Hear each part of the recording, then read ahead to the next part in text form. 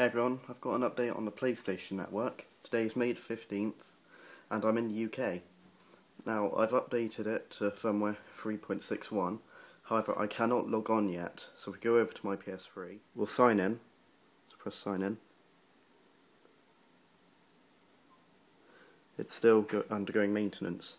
However, don't fret, it should be back later on today, so you don't need to worry about that. So, see, there was a system software update, and I've already done it, so just to show you. There, it's already installed. So, really, need to fret. I do not know the times that they're going to be coming back on in the different countries. Go over to the PlayStation blog and I'll give you the information.